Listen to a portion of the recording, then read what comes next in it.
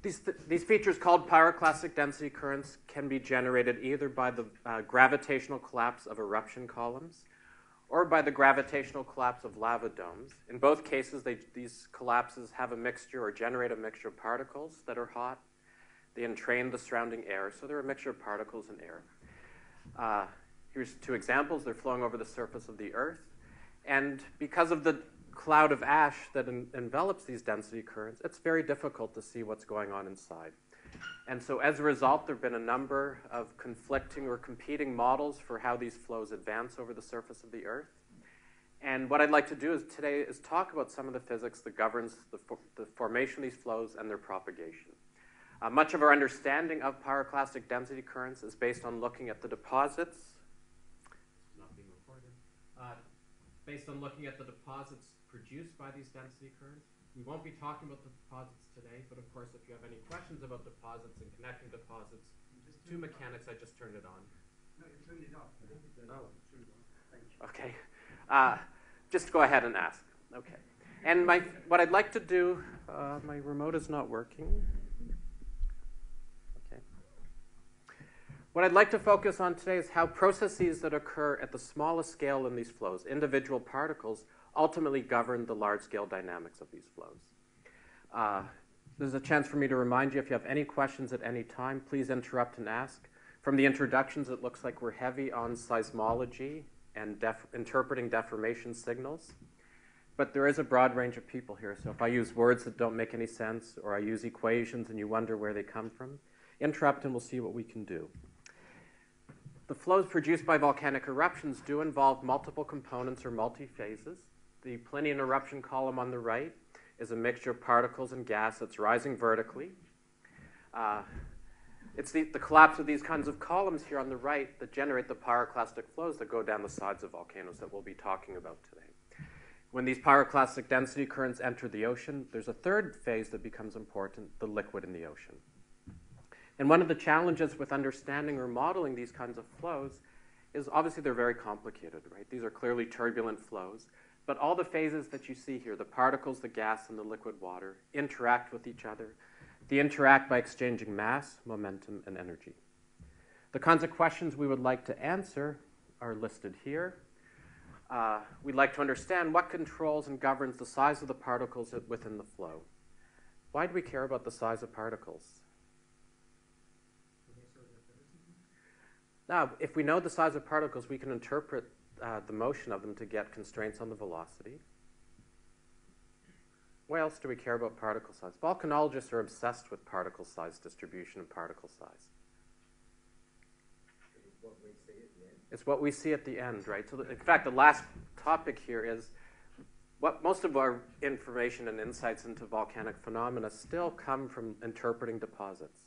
And those deposits contain information about, in the lithology about particle size, size distribution, and other attributes. And so if we can understand what governs the size and size distribution of particles, we can better interpret deposits.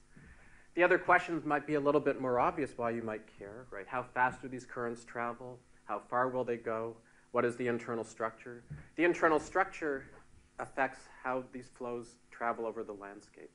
And the reason it's very difficult to understand the internal structure is illustrated on the top, where all we get to see is the outer envelope of fine ash particles. And what's going on inside is hard to see.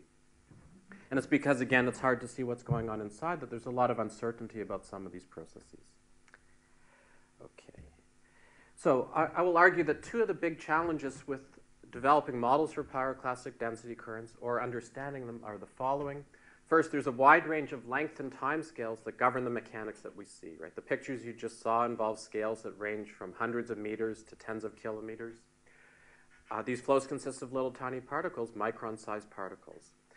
The momentum transfer at the large scale occurs on time scales of hours, but at the small scale, when particles collide, those are microsecond phenomena. Okay, and second point is, again, that many of the critical processes do occur at the length scale of the individual particles. And so one of the challenges for both understanding these phenomena, and then, of course, the next step to develop models, is to figure out how we can integrate our understanding of mass, momentum, and energy conservation from the smallest scales of the individual particles to the large-scale phenomena that we see. And what I'd like to do in today's presentation is show you a variety of different ways we can go about making that connection between small-scale physics and large-scale physics. So to illustrate the nature of the phenomena we would like to understand, the processes we'd like to study, we'll begin by considering an example of a flow consisting of particles and surrounding gas. On the right-hand side, what we're looking at here is a snapshot in time of the concentration of particles produced by a collapsing eruption column. A mixture of particles and gas erupts vertically on the left of this box. I probably should have brought some batteries. Do we have a... I'll just use my hands. Erupts vertically on the left, rises. Volcanic materials are more dense than air. And because it's more dense than air, this eruption column collapses under the influence of gravity and travels off to the right. The colors that you see here are particle concentration. Red is high and blue is low. Okay. And you can see that there are large variations in particle concentration here. And because of the large variations in particle concentration, there are fundamentally different ways in which particles interact with each other and the surrounding gas. So let's start at the bottom where the concentration of particles is the highest. Here, mass, momentum, and energy exchange occurs as particles slide past each other. When the flow becomes more dilute, the momentum exchange is dominated by collisions between particles. And when the flow is the most dilute, right, at the edges of these flows, momentum is exchanged between the gas and the particles, right, as the gas flows by the particles or the particles flow through the gas. So in a little bit more detail, to understand how these flows work, we need to understand in the concentrated regions what happens when particles slide past each other, when they undergo enduring frictional contact or interactions. When the flow becomes more dilute, we need to understand what happens when particles collide with each other, how much momentum do they exchange, and whether they might break up. And then when the flow is the most dilute, we need to understand how the motion of a particle is coupled to the motion of the gas. Okay. If we'd like to develop models for how these phenomena work, right, we just need to solve the equations that describe conservation of mass, momentum, and energy. Okay. This is a very complicated, busy slide. For some of you, this will make lots of sense. For others, this will be completely foreign. But let me talk you through what physics is going on here so I can explain conceptually, at least, how we can try and understand go from understanding small-scale phenomena to large-scale mechanics. Okay. So for each of the components or phases that we're interested in, and so when I say a phase, it could be the gas or it could be particles, we know that their motion and behavior is subject to the conservation laws of mass, momentum, and energy. So these are listed here. The first equation is a statement of conservation of mass. Right? Conservation of mass says the change of mass. Alpha is the concentration of phase 1 times the density of phase 1. Changes if in some controlled volume material enters or material leaves. And that's characterized by the divergence, right, this next term, of the mass times the velocity. The second equation that you see here for conservation of momentum says that the change in inertia, what's inertia? Or momentum is mass times velocity, right? So the term on the left-hand side describes a change of momentum of a material, phase 1. And it's, how do you change momentum of something? You apply forces to it, right? It's the only way to change momentum. And so the various complicated terms you see on the right-hand side are the various forces that are applied to mass and or density current. The first term describes changes in momentum because of collisions between particles. The second one would describe frictional interactions between particles. The third expression here describes momentum exchange when phase 1 interacts with phase 2. Right? That could be the gas influencing the particles or the particles influencing the gas. And the fourth term describes the effects of buoyancy. Right? So again, we change inertia because of all the different forces that act on the particles. And the last set of equations here describes conservation of energy. We can change the amount of thermal energy in our current, the term on the left-hand side, because energy is conducted. That's our first term, conduction of energy. Or we can transfer energy between different components. Here are components 1 and 2. Okay, so the point of showing you these equations is really to emphasize two things. First, equations for conservation of mass, momentum, and energy apply to all the phases that we're interested in. And one of the complexities is all the phases interact with each other. The particles interact with each other. The gases interact with the particles.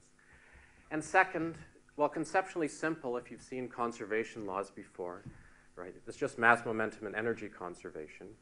The real complexity enters through all the different terms that have a bold letter here, right? And there are a variety of different closure relationships that describe what these transfer terms are. We need to, for example, have a model for turbulence. Okay? And so much of the effort in developing models for pyroclastic density currents, or more generally, these systems that contain suspended particles, goes into figuring out how do we describe the various expressions that appear on the right-hand side of these equations. Claude Jopard told me that everyone here will know what the Navier-Stokes equations are, where they come from, and so I did not choose to derive this for you. If you'd like to see a derivation of these equations, we can probably find half an hour and do it on the blackboard. So just let me know. Okay. So what I'd like to do is take you through some of the physics that occurs at the scale of individual particles in these density currents, and then look at their consequences for large-scale phenomena. And we'll do this with 3 different examples, depending on how time goes. The first is we'll look at some of the consequences of collisions between particles in these density currents. The second problem we'll look at is the role of boundary conditions and how these density currents propagate. And the third problem we'll look at is how energy transfer between the mass in these density currents with the underlying substrate, in the case we'll look at water, affects the propagation of density currents. And I guess the thing to keep in mind for all these exercises or questions we will go through, what we're really trying to understand is how phenomena in physics at the small scale influence the large scale. Okay. So first one, what happens when particles collide with each other? I chose to put this in the form of a question so that as we go through this first example, you can think about the question that we're trying to answer. Okay, so here you're looking at 2 examples of photographs of density currents, one from Alaska, one from Washington State in the United States. And you see a lot of small particles that we call ash in these density currents. And the first question I'd like to address is how much of the ash that we see is produced within the flow itself? And what do I mean by produced by the flow itself? Okay. Right. How much of this ash that we see here is erupted directly out of the volcanic vent, or instead might be produced within the flow you see here as particles slide past each other or they collide with each other. Okay. And second, it turns out we generate mass through interaction between particles, does it have any effect on the density currents themselves? And is it reflected in the deposit? So I will briefly describe 2 different ways in which we characterize what happens at the small scale, and then we'll see how it influences the large scale. What we'd like to If you go back to that picture I showed you of the collapsing eruption column, one way in which particles interact with each other is sliding past each other. And this happens at the base of these flows where the particle concentration is high. So one way in which we can measure this is to go into the lab, take volcanic particles, and let them move past each other. The way we do this is we have an apparatus. We have 2 concentric cylinders. We fill the gap between the cylinders with particles. They're held in place by a plate. We can make the plate spin. And as it spins, the particles go around in a circle. Okay. Picture of particles in the upper right. And to determine how much small particles we make, we can weigh the big particles before and after the experiment and determine how much mass goes into making small particles. Okay, and that's plotted on the lower right, how much small particles we make as a function of how fast the particles move for a fixed amount of time. The fact that we see a straight line here means that the rate at which we make particles, small particles, is proportional to how far the particles move. If we understand how fast we make small particles, we can develop a model for the rate at which we make small particles and take this model and put it into those governing equations I showed you a few slides ago. If you remember, we had a bunch of equations that were conservation of mass, momentum, and energy. There were terms on the right-hand side that I said we don't know. We can get those terms on the right-hand side by experiments like this. We can do the same thing for when particles collide with each other. We go into the lab, we take 2 particles, we shoot them at each other.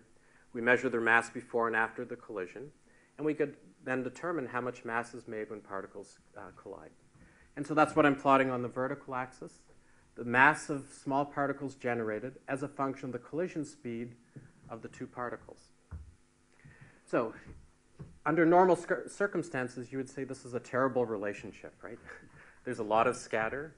It turns out if you do lab experiments with natural volcanic materials and you try and measure some physical property, you always find a tremendous amount of scatter. And hopefully everyone's seen real volcanic materials, and you understand why this is the case. Real pieces of pumice are heterogeneous. The bubbles are always a little different. Their shape is not perfectly spherical. And because of the complexity in the shape and the internal structure of these materials, the physical properties you tend to measure tend to be quite scattered. The big open circles, nevertheless, are actually averages, and there's a much nicer relationship if we start averaging all these measurements. Okay, so what we end up by doing these experiments where we measure how much mass is lost when particles collide is an expression of how much mass is lost per collision. To put that into our governing equations, we need to know then how often particles collide and what is the speed of that collision. Okay. And we can use things called kinetic theory that people use to describe how gases behave to build up a model for what goes on and derive an equation that we can put into those governing equations. I call it R here, for the rate at which we produce small particles, and it depends on the rate at which they collide. Theta here is something called the granular temperature, a measure of the variations of velocity in a current, in a flow. Alpha is the concentration, D is the particle size. So there are ways to take experimental measurements, integrate over small-scale physics to derive an equation that can describe macro-scale phenomena. Yeah?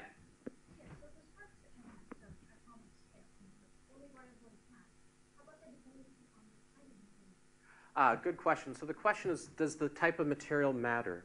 And absolutely. So this is a specific type of pumice. There's not a huge variability from one type of material to another because most silicic pumice turns out to be about the same. But so everything in the box here, I haven't defined any of these terms, right? But essentially it's the rate at which particles collide, their concentration, their size, Rho's density, G is a scaling factor. Gamma is the experimentally determined parameter. And so gamma's, you can think of it as an empirical parameter that describes how easily a material breaks up. And so that would be different for every type of material. I guess it's analogous to friction experiments. There's a friction coefficient.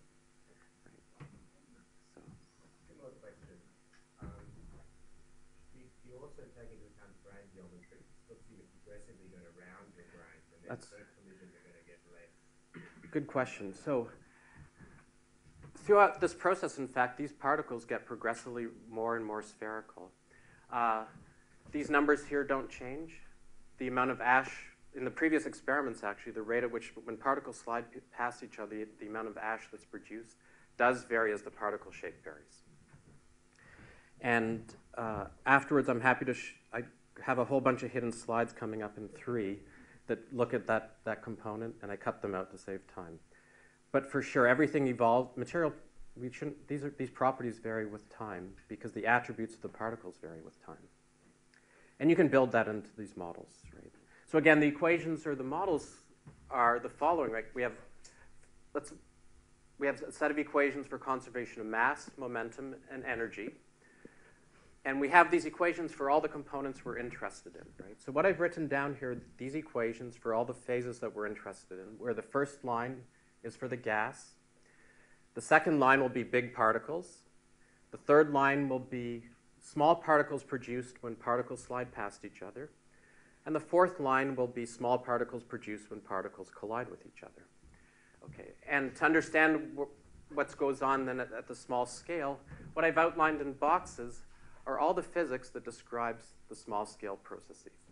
So our big particles, which was the second line, when the particles collide or slide past each other, they lose mass. And so each of these terms that says negative r represents a mass loss from the big particles through those interactions. And that becomes a source of mass for the smaller particles, either as they slide past each other or they collide with each other. And in our conservation of momentum and energy equations, there are going to be analogous momentum and energy exchanges that occur when particles interact. So conceptually, that's the idea, right, of how we incorporate small-scale physics into large-scale dynamics. So I'll take you through one example. The model problem will be a density current that enters some domain from the left. It travels to the right. We need to specify initial conditions. So in this case, an initial speed, a concentration of particles, 2.5 volume %. And for illustrative purposes, we'll start with a flow that just consists of 1 centimeter sized pumice particles and nothing else, and it's hot. Okay. And so what we're looking at here now is a snapshot in time of the distribution of those particles in the density current. So the vertical axis represents vertical position within the current. The horizontal axis is distance the current has traveled. Again, this is a snapshot at some point in time. Right, so you're looking at a slice through the current. Color is concentration of particles. Red is high, yellow is low, and the scale is logarithmic. On the top, I'm plotting where we see the big pumice. Next is the ash produced when particles collide with each other. And on the bottom is the ash that's produced as particles slide past each other in the region where the concentration is high. So I guess there are a couple things you might notice here. Right? These are snapshots at the same point in time. The ash produced by collisions and the ash produced when particles slide past each other occupy more or less the same region in space. They become well mixed because of the turbulence in these flows. Second, the small particles have advanced much further than the big particles, right? They're small, they can move with the air much faster, and so they separate from the larger particles. And in this particular case, 7% of the big particles ends up going into making small ash-sized particles. Okay. And I'm going to skip over the rest and just summarize what we learned, right? Again, the point here is to understand the following question. When we look at these pictures here, where is this ash being generated? Is it generated from the original materials coming out of the eruption column? Or is some of it being generated as the flows travel over the landscape? What we find typically is a few tens of % of the mass of the large particles ends up going into making small particles. The small particles that are generated increase the distance these flows travel. They do this by changing the pressure and the density of the flow. The small particles that are generated do separate from the larger particles. And one signature of this process in deposits is that the particles that we see, because they've been colliding with each other or sliding past each other, change their shape. They get progressively more round. And we can, in fact, quantitatively relate the mass loss to the shape of the particles. And so when we go to a deposit like this one in Mount St. Helens, we can measure the shape of the particles and make an estimate of how much of their mass they lost to small particles that then separated to go back up into the atmosphere. Okay, questions about this first question? Where do small particles come from?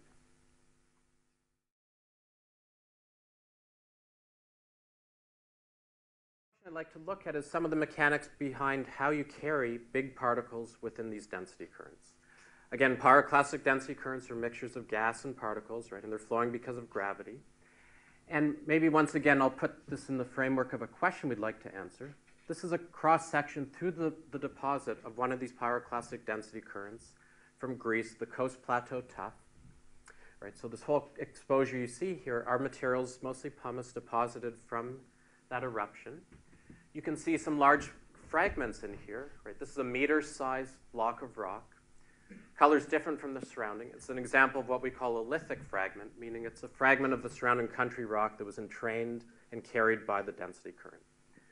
That's a pretty big piece of rock. What's interesting about this deposit, we're 10 kilometers away from the vent, and this density current traveled over water to get to this location. Okay. So the question we'd like to address now is how is it possible for this mixture of pumice particles and ash to carry big blocks of rock like this so far and so far over water? Okay. So remember the picture I showed you at the beginning? We have our collapsing eruption column, collapsing under the influence of gravity, and the particles are being transported off to the right. The different ways particles interact with each other. Particles also interact with the substrate over which they travel. Two end members are illustrated on the bottom. When particles travel over water, the particles may hit the water surface and they may sink. So I'll call this a leaky boundary, as opposed to a saltation boundary on the right where particles can bounce off the boundary. They might lose some momentum, but they stay within the flow. So to understand how particles interact with their substrates, we can once again do experiments. These experiments are pretty straightforward. We take compressed air, and we propel particles at different types of surfaces and look at what happens. Right? We can measure the speed at which particles collide with the substrate. We can look at the angle of that collision. We can measure the speed at which particles come in and the speed at which they leave and look at how much energy is lost.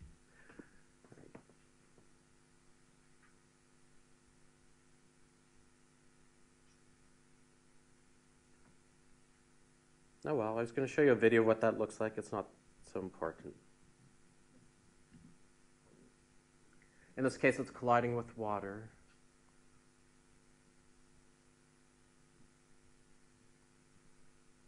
Okay. So, I think what you can imagine what happens when particles collide with different surfaces. We use high-speed video cameras to document what comes in, what goes out to get quantitative information. I'll show you only a subset of measurements to give you a flavor of what we have to work with and how we interpret these. What I'm plotting on the vertical axis is how much momentum is retained after a particle collides with a water surface as a function of the angle of that collision. I'll call that a pitch angle. 90 degrees would be vertical. 0 degrees would be horizontal. So a couple things you note, right? Anything that retains no momentum, what are those particles? You come in with some momentum, you come out with no momentum. Those are the particles that sink, right? So we can also determine which particles sink.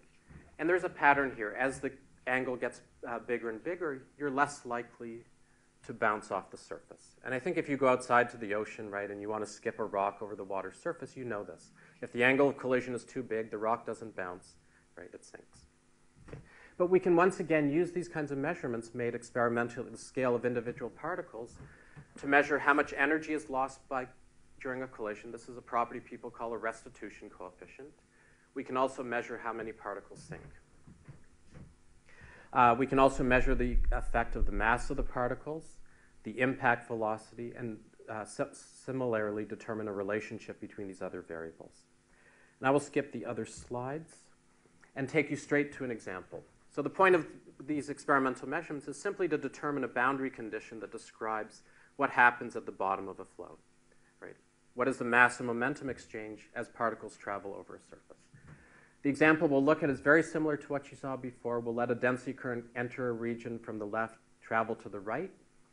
This time, however, we will start with two sized particles, bigger particles and smaller particles. Okay. And what I'm going to do is compare a flow that travels over water with one that travels over a solid surface. The difference being over water, particles can sink in the water and they're lost from the flow. If particles are lost from the flow, their mass is not within the flow. And these density currents are driven because they have a difference in density from the surroundings. The more mass you have, the further you go, the farther you go, and the faster you travel. Okay, so once again, we're looking at a vertical slice through these density currents. Colors concentration, red is high, yellow is low, scales logarithmic. The top two panels show the case for a flow that has traveled over a solid surface. The bottom two panels for a flow that has traveled over water. For each panel, we have, each of these two cases, we have on the top where we see the small particles, the big particles, small particles, and big particles. So for a flow that travels over a solid surface on the top, you see that we have a region of high concentration near the base of the flow, right? Those are the particles bouncing along over the base of the flow. For the flow that travels over the water, we don't have this region of high concentration because those particles sink into the water. And as a consequence, the flow that travels over land maintains a higher concentration, it travels faster, and it travels further. To get a better sense of how particles are transported within these flows, we can introduce what we call Lagrangian tracers. Right? A Lagrangian tracer is a particle that travels with the flow. Right? You take the local velocity, its interaction with other particles, and you can compute its motion. Right? It satisfies an equation that says the change in its velocity with respect to time is governed by all the forces that act on that particle. Okay, and so in the example I'll be showing you, we simply introduce a number of particles in this box that range in size from 1 micron up to 10 meters, and we can keep track of how they're transported and the experiences they endure as they're transported in the density current. Okay. Maybe I'm going to summarize all in one plot. Okay, so we're going to compare a flow that travels over water with a flow that travels over land. Okay, and what I'm plotting on the vertical axis is the amount of particles transported a given distance. In fact, the quantity on the vertical axis is analogous to the deposit thickness as a function on the horizontal axis of distance traveled. And I separate particles into two sizes, small particles with the light color, big particles in the light color, small particles in the dark color. The flow on the left is the flow that travels over water. The ones on the right are the ones that travel over land. And last, we have two horizontal sets of panels, right? The top one corresponds to a dilute current, 2.5 volume percent particles. The next panel for a concentrated flow. Okay, and last, this vertical dashed line shows the maximum distance a 1 centimeter sized particle can be transported in that current. Okay, so the big take-home message here is quite simple. For concentrated or dilute currents that travel over water, they travel roughly the same distance because anytime particles get near the bottom of the flow, they're extracted from the flow. Big particles also don't get carried very far. For flows that travel over land, big particles not only get transported further, when we have a concentrated flow, big particles get carried much further. And the reason for we have a longer distance transport of bigger particles, I think is reasonably straightforward to understand, right? You have a big particle that wants to settle under the influence of gravity through a density current, a mixture of other particles and gas. And what's going to make it be carried along? It can bounce, right? So we take a big particle and it's sinking and it bounces. Mostly it wants to just bounce up and down, right? But if it's going forwards, it'll bounce a few times and then stop moving. What's the best way to carry something a long way? You want to pick it up and just carry it, right? Rather than just letting it bounce along. And in these flows, of course, you don't physically pick up a big rock and carry it. You extract momentum from the flow by collisions. And so in a high-density current, as the particles are sinking, they're continually running into and experiencing collisions with smaller particles, all the other particles, extracting that horizontal momentum from the smaller particles, which allows it to be transported bigger distances. And so the reason we see this long-distance transport of the larger particles over land is simply we have a higher concentration of smaller particles that you can collide with, extract momentum, and be carried along. And when we have a high concentration, you end up with more collisions and more momentum extraction. Okay. In the interest of time, since we started late, I will encourage you to go look at a poster of what I was going to show you next, because most of this is on a poster. One thing I have not talked about is what happens. We said these particles can bounce along on the surface or they can sink. But when a particle collides with a surface, it can also kick up mass back into the flow. Right, so here we have particles settling to the bottom of the current. When they collide with the bottom, they can bounce, but they can also make other particles bounce as well. I'll call this splash. And here's an example where we have a big particle coming into a substrate. And as it collides with the substrate, it makes a little crater. And all these little lines you see here, this is 100 photographs, are small particles that are ejected back into the flow. And it turns out when particles collide with substrates, they can eject much more mass than the original mass of the particle. So it becomes a net source of mass into the current. Okay, and the rest is going to be some of the consequences. Okay. So let me summarize what we've learned by looking at what happens at the base of substrates. First, when we solve differential equations, of course, we need governing equations. We need an initial condition. We also need boundary conditions. And so for density currents, we need a boundary condition that describes what happens at the base of these currents. And that's really a description of what happens when particles impact a surface. Okay. So I began with a question, how do we transport these large particles? I've argued the way you carry large particles is they're continually being impacted by smaller particles, extracting momentum, and this allows them to be carried along. For flows that travel over water, it's very difficult to carry particles because when particles encounter the base of the flow, the ocean or water, they tend to sink. And by sinking, they remove that momentum, they remove that mass from the density current. So in the case that I started with this coast plateau tuff, something that traveled 10 kilometers over water, I suspect that probably what happened is the first stages of this density current traveled over water. Most of you might know pumice is less dense than water. So when pumice lands on the water surface, it floats. So the first stages of the eruption created a raft of pumice floating over the water surface.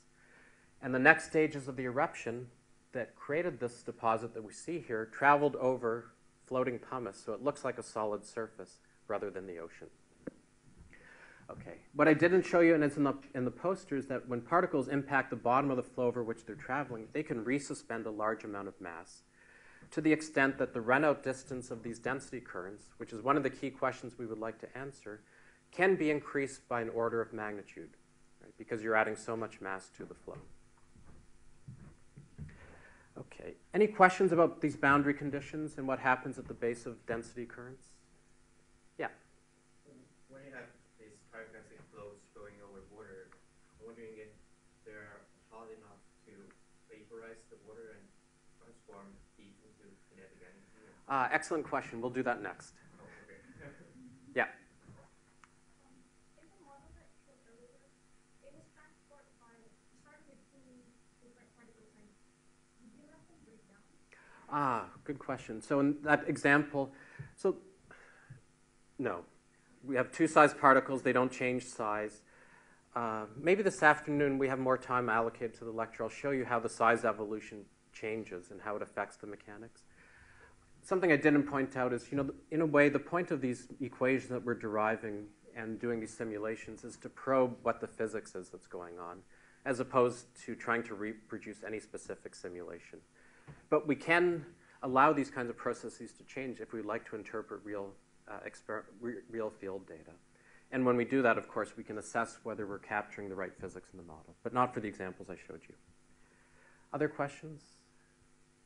Yeah.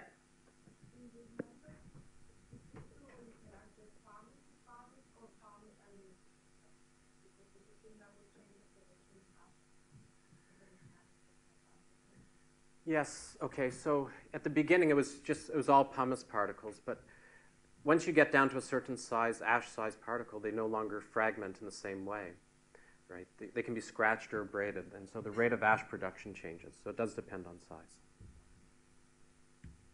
Okay, so the last question is connected to that water substrate that these flows are traveling over. I didn't emphasize the fact that these density currents are hot, and the reason temperature matters is one of the questions we'd like to answer is how far these density currents travel. Right, as they propagate, they're entraining air. Heat is transferred from the particles to the air heats up, it expands. At some point, the average density of the particles plus the gas is less than the ambient air. These currents rise vertically, and that halts their forward propagation. Okay. And that's why when we add mass to the density currents, they travel so much further. We add mass, their density goes up, and they continue to propagate. Okay. So temperature matters in these density currents because it affects their buoyancy. And for the special case where these density currents reach the ocean, right, that third phase becomes interesting or relevant, the liquid water. And if you heat up liquid water enough, it undergoes a phase transition from liquid to steam. And there's a huge volume expansion that accompanies that transition. And a huge volume expansion may have big consequences for flow mechanics. And so what we're going to do now is look at what happens when a density current enters the ocean. And we'll be interested in the following three questions. How much steam is generated, how quickly steam is generated, and last, does it matter? Okay. And so now we're getting at the third component of these conservation equations. We looked at conservation of mass when particles interact, conservation of momentum when they interact. Now we're interested in conservation of energy when particles interact with each other and their surroundings. On the left is a schematic illustration of our water surface, so that's air, and there are various particles in our density current. And they exchange energy with their surroundings in three different ways, in three different settings. In box C, they transfer energy with the surrounding gas. So we can go into the lab once again and measure how energy is exchanged, how heat is exchanged between particles and gas. They can also do the same thing when they're surrounded by water. And there's a third case that turns out to be kind of special when they're floating at the water-gas interface. And to illustrate why, and why this is probably the best chance I have today to explain why particle scale physics really matters, let's consider two special cases, right? We take a really hot particle. These flows may erupt at, say, 800 degrees Celsius. So by the time the flows reach the ocean, they may have cooled to 400 or 500 degrees Celsius. Take that hot particle, stick it completely surrounded by water. Some of that water will turn to steam because water boils at 100 degrees Celsius. But because you're completely surrounded by water, those vapor bubbles will recondense in the colder water. Okay. In box 3A, have we released any steam to the atmosphere? We haven't, right? The steam recondenses in the water. And so we have no contributions to big volume expansion or energy exchange to the atmosphere. Right? And in fact, when we solve these equations, right, we have to discretize space and time, and we have some volume over which we're going to be averaging or computing certain properties, like temperature. If we would like to generate a finite amount of steam in this box, which may represent our resolution of our numerical simulation, we would have to heat all the water in this box up to 100 degrees Celsius. Okay. So now let's consider what happens in box 2, the hot particles sitting at the water surface. Right? It will start boiling some of that water. Where's the steam going to go? It can go back into the atmosphere, right? Even though we're only boiling water over a very small length scale, this over length scale smaller than the particle itself. And so even though the water temperature in box 2 has not reached 100 degrees Celsius, we will have a finite release of steam into the atmosphere. Right? So there are processes that occur at the scale of individual particles that are very difficult to capture at the scale that you typically will discretize or solve differential equations. Okay, so the way in which we characterize steam generation at the scale of individual particles is very similar to the other experiments I showed you. We simply take a particle, we heat it up, we put it on water, and we measure how much steam it releases and the speed at which that steam is released. Okay, and so what I'm plotting here is a mass of steam released as a function of the thermal energy of the particles. And this is steam released to the atmosphere. The white symbols here are particles of pumice that float on the water surface. The black ones are particles that are dense glass. They sink, and so the steam they make recondenses in the water. Okay, we can also measure how long these particles float at the water surface, so the time scale over which they're releasing the steam. And by doing so, we can determine an expression, I call it R once again, which describes the rate at which steam is being generated and liberated to the atmosphere. So we can go once again to those governing equations I showed you several times before, right? Conservation of mass, momentum, and energy, where our top equation is for water, right? So we have a conservation equation for mass of water, momentum of water. The next is for steam, and the third is particles. Okay. And so we can understand what's going on here conceptually as well, right? If particles transfer energy to the water, some of that water is going to boil and become steam. This becomes a loss of mass for the liquid water equation and a source of mass for the steam equation. And similarly, as mass is exchanged from liquid water to steam, there's going to be energy exchanges and there's going to be momentum exchanges. Okay. And every expression you see in these boxes, we have to determine experimentally by doing experiments at the scale of individual particles. So I'll show you one example. Again, it's similar to the others. We have a region where a density current is going to travel left to right. This time I will let it go down a slope and then reach the ocean. We pick an initial velocity and particle concentration similar to a typical pyroclastic density current. And actually, I will compare our measurements with a specific case. There was a density current that entered the ocean at the island of Montserrat in the West Indies in 2003. And this will give us a chance to compare the numerical simulations with a specific example. Okay. So what we're doing here, once again, is looking at a cross-section through the density current. Right? So vertical position on the top, horizontal position on the bottom. This is our slope down which the density current is traveling. And on the top, I'm showing you the spatial distribution of particles in space, where, again, particle concentration is the color, right? Red is high, blue is low, and it's a logarithmic scale. Okay. Now we have two example simulations shown here, right?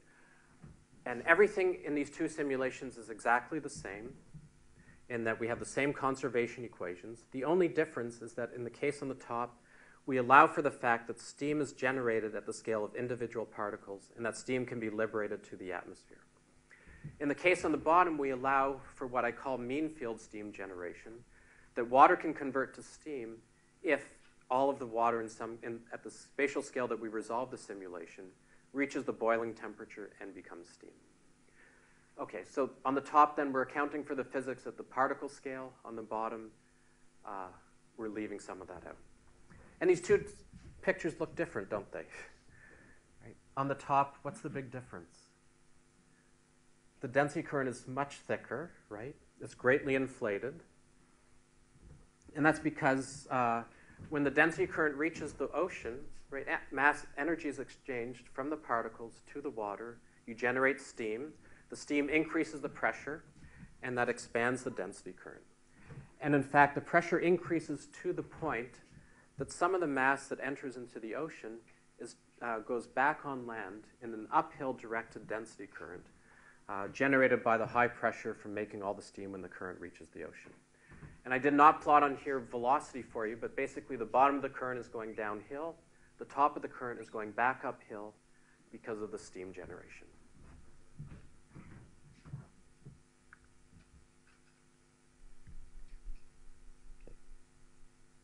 Okay. So I picked this particular example, and we investigate, in fact, this particular flow because of an interesting observation made by Edmonds and Hurd after this particular eruption. On the right is a map of the island of Montserrat, at least a small part. The density current in this case was produced by the collapse of a lava dome. Right? This is one of the two ways we make these pyroclastic density currents. It traveled down a valley. The density current reached the ocean. Where my hand is the shoreline. And what they observed after this density current is that trees were knocked down in the direction indicated by the arrows, right? Implying that there was a blast directed landward from when the density current reached the ocean. From other observations, the charring of the wood, they also inferred a temperature as well. And in this, from looking at the deposits, right, this outlined by this dashed line, they could determine how much mass came back on land. The field observations were that about 0.75% of the mass of the flow came back on land. In our numerical simulations, we find similarly about 0.6% of the mass of the flow comes back on land.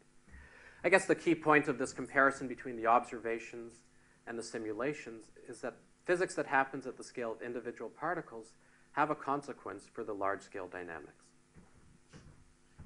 And that's where I'm going to summarize. I guess we still have 1 minute left, right? The point of today's presentation was to examine some of the physics of pyroclastic density currents, which are mixtures of particles and gas, and they're hot. And the starting point was, and my premise was that much of the key physics happens at the scales of individual particles. Mass exchange when particles collide, momentum exchange between particles when they collide, or the substrate over which they travel, mass exchange between the density current and the substrate that underlies them, or energy exchange between particles and their surroundings, either the substrate or the surrounding gas. This is very tricky, right? Many of these, because the physics is happening on short time scales, at short length scales, we need to figure out how to incorporate that kind of physics into large-scale simulations. This is the basis for what we call continuum mechanics, where we use kinetic theories to describe how atoms or molecules interact with each other, and we can drive equations that describe how gases work or how fluids flow. Here, essentially, we have a variety of interpenetrating continua, and the interactions happen at a slightly bigger scale, what sometimes people call the mesoscale. So smaller than where the continuum might apply, but bigger than the atomic scale. Nevertheless, we can still characterize, in my case I did this experimentally for illustration purposes, what happens at the scale of individual particles. We can build up models for what happens at those small scales, incorporate them into large-scale numerical simulations to look at the consequences of small-scale physics on large-scale physics. And I picked the three examples today as illustrative examples, in part because the large-scale phenomena that we see were almost entirely driven by the small-scale physics. Right? The last example being the most recent one we looked at, where the energy transfer to liquid water creates phenomena that would otherwise not be seen. So last and to end, 45 minutes is not enough time to do justice, of course, to the rich topic of the phenomena associated with explosive eruptions. Just a couple months ago, there was a review paper that came out in the annual reviews of fluid mechanics by Joe Dufek on this topic.